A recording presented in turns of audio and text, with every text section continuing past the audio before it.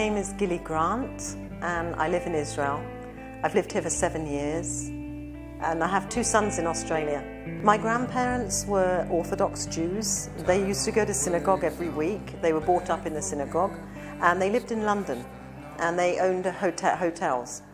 They had 3 daughters, one of whom was my mother, and she was the black sheep of the family, so she was the naughty one. So she married somebody not Jewish and she had 4 children. 4 children, and we grew up not in the synagogue, but not in the church. We grew up with no religion, no faith. She just used to teach us how to pray in Hebrew, that was all. But we had a very difficult childhood because my mother married again and she had a husband that was very unkind and quite violent. So all 4 of us grew up in quite a scary, frightening atmosphere. And but when I was 15, one of my older sisters heard the story of Yeshua and how God had sent him to live and die for us. And that if we believed in his name, we would receive salvation. We never heard about salvation or Yeshua or anything because we were completely agnostic. You know, we didn't know anything. And our lives were pretty much, we did what we wanted, and that wasn't always good. And my poor mum used to worry about us all the time because my brother was involved in drugs. My 2 sisters and I had many boyfriends, and so we lived quite a wild life, really. But when my first sister got born again, she began to pray for the rest of the family. And she prayed and prayed. She began praying for my other sister, and within probably 2 years, this sister got saved as well. And my mum, being Jewish, said, "Oy vey, why are my children becoming Christians? They're Jewish. You're Jewish. What are you doing?" So then both sisters started to pray for me. And I was married, and my husband got killed in a car accident. And so I was really, really heartbroken. And I had been looking for the Lord for about 5 years. My sisters had been telling me and praying for me, and I wanted to believe. But when it says, John 3:16, God so loved the world that he gave his only begotten son, I didn't know that that meant the Jews too. We were told by all the Christians that we were Christ killers. So if we killed Christ, of course he didn't come and die for us. So I heard the gospel over and over again over a period of 6 years. I even went to church, and when they said, "Who wants to become a believer?" I put my hand up and went down the front at least 6 times. And I never felt anything. And so I just thought, well, obviously it's not for us, for Jews. But then after the death of my husband, I was so sad. It felt like my right arm was cut off. And I couldn't do anything. I didn't enjoy anything anymore. And I turned my life over to the Lord because I thought, I'm so unhappy. I can't be unhappier by believing that Jesus is the Messiah.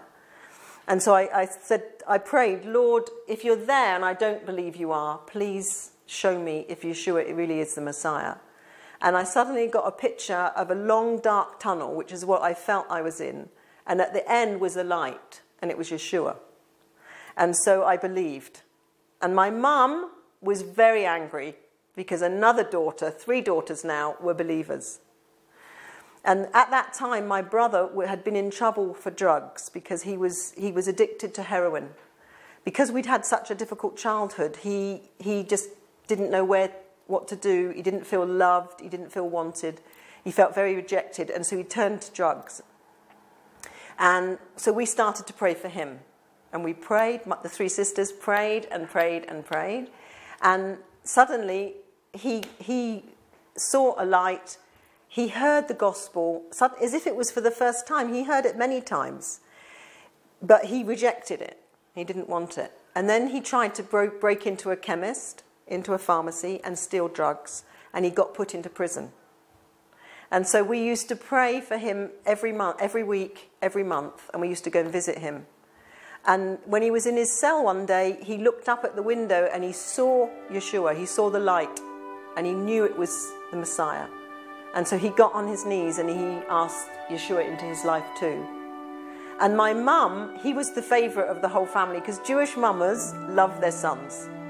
So he was the favourite, so she was really upset when he converted, basically. But she said, if he comes out of prison and he doesn't take drugs anymore, I'll believe in Jesus too. And that's exactly what happened. He came out of prison, he never touched drugs again, and she became a believer as well. But for the first year, my mum was so funny, she couldn't mention the name of Jesus because in Judaism, we're told he's a curse to our people because there's been so much anti-Semitism around his name. And so my mum couldn't say his name for the first year, but after the first year, she was fine, and we were all born again. So it's a wonderful testimony, because God saves even the black sheep. He leaves the 99 sheep and goes after the one. Well, there were 4 children. My mum had 4 children, and we were not brought up in the synagogue. She had to learn Hebrew.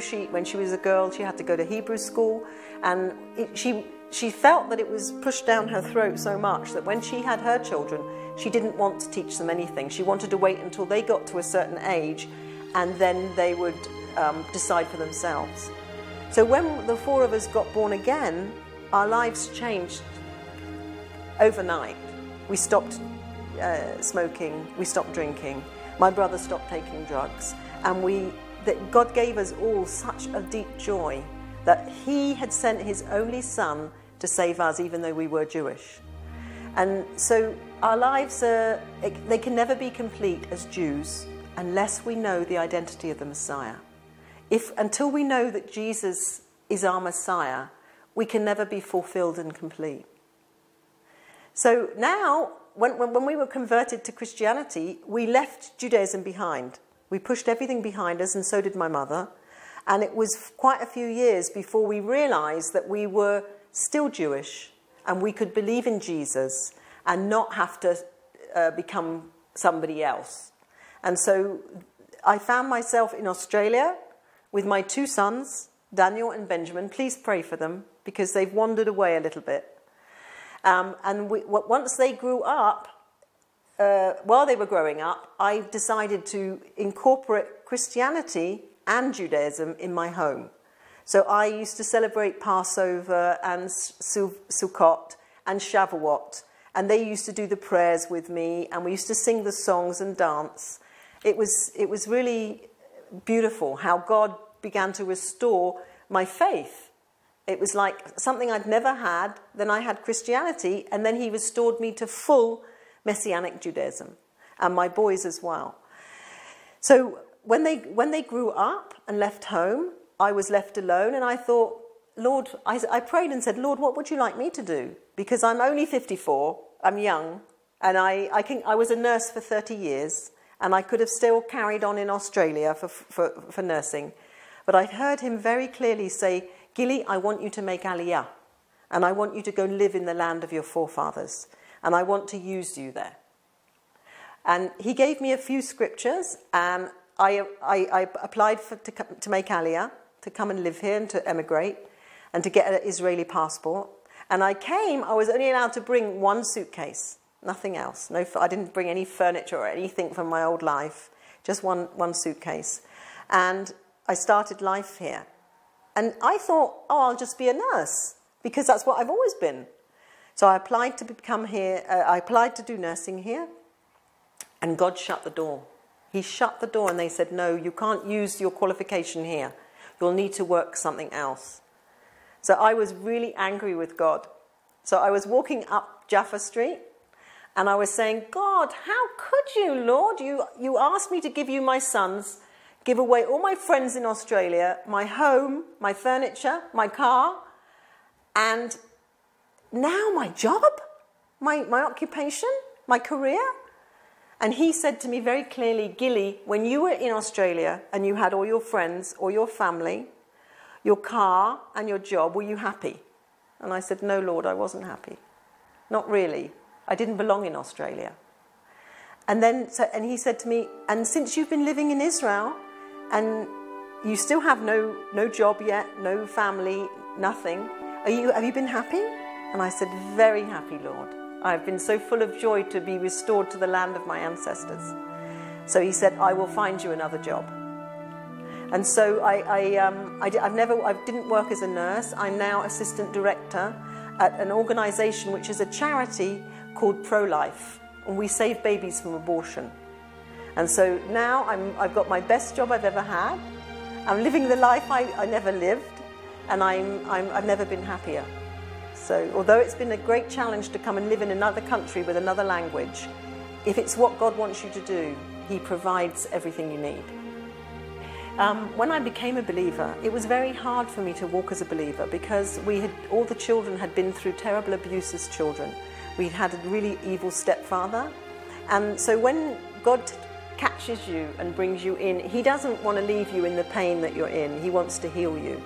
And so over the years, I've experienced so much healing. And it's amazing when God heals you in the depths of your soul, how whole you can feel.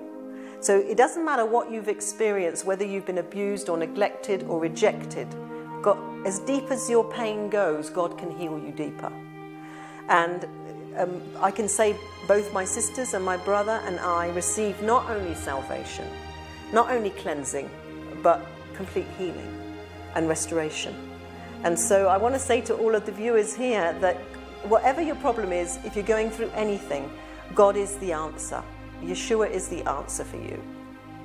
Thank you.